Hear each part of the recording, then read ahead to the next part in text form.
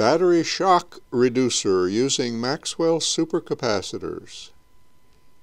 Here's a video overview of the experiment.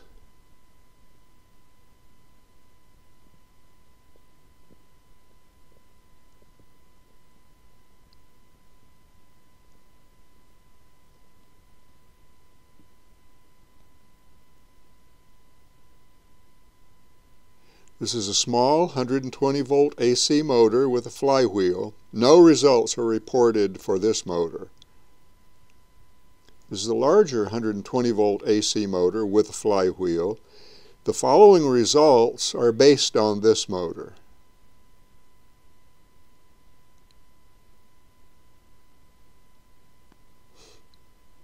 This is a motor starter. It's controlled in LabVIEW. It's a DC to AC 2000 watt pure sine wave inverter. That's the AC output end.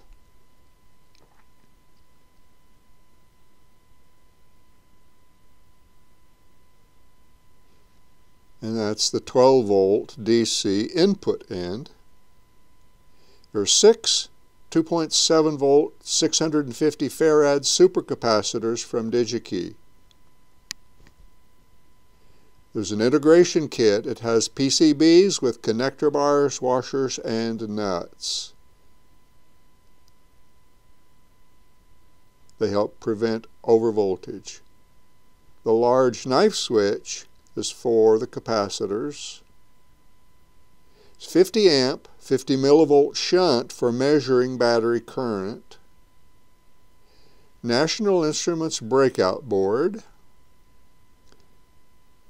That's a small relay. It drives the motor starter. Small 35 watt hour 12 volt lead acid battery. And a larger 12 volt lead acid battery. The battery charger.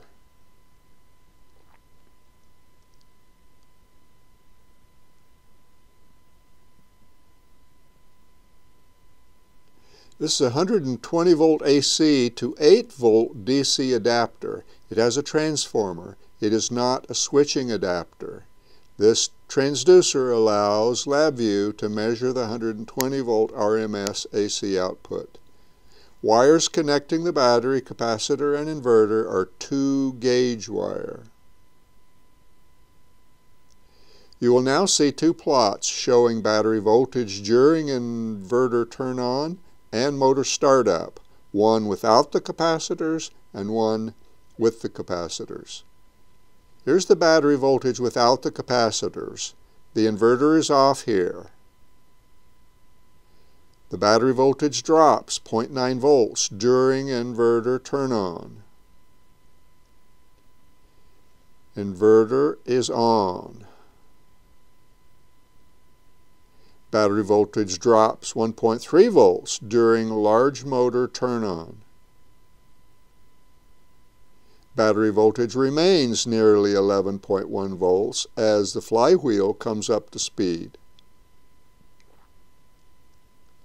Battery voltage recovers after flywheel has reached maximum speed. Battery voltage recovers more after inverter is turned off.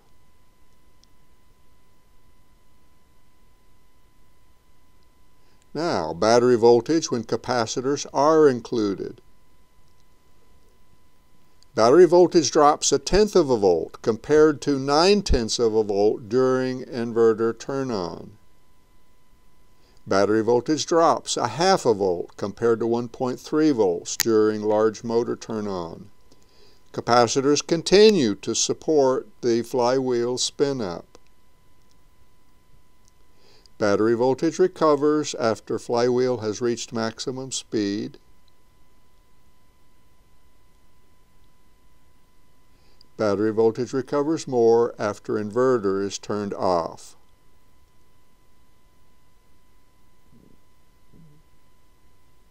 Compare them side by side. On the left without capacitors, on the right with capacitors. This demonstrates battery shock reduction.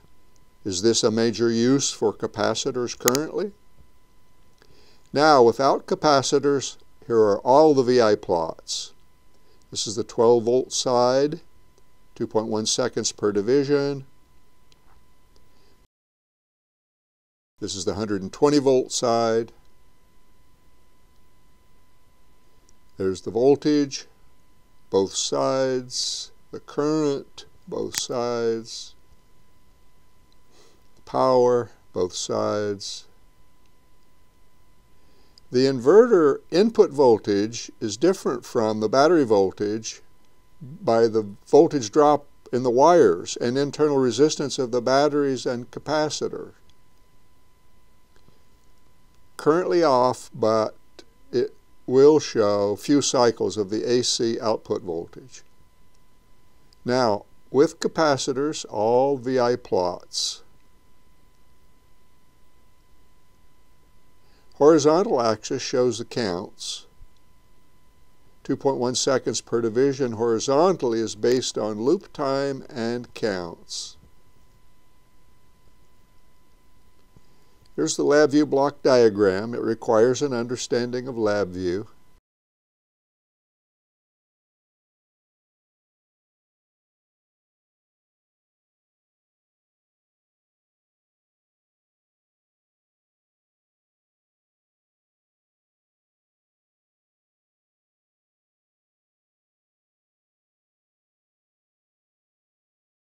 In summary, a 120 volt AC motor with large flywheel is spun up from rest in about 6 seconds. It's powered by a 12 volt DC small 35 watt-hour lead-acid battery, which is too small without the supercapacitor bank. These Maxwell Supercapacitors provide additional sufficient current through 2-gauge wires to reduce the initial voltage shock and allow the motor to start. The 2000 watt inverter converts 12 volts DC to a pure sine wave 120 volts AC.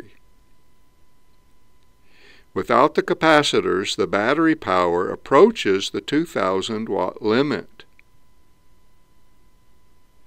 With the capacitors, the battery power remains below the 2000 watt limit. In both cases, the motor requires about 800 watts during flywheel spin-up. With the capacitors, the motor final speed is reached quicker and the voltage shock to the battery is smaller.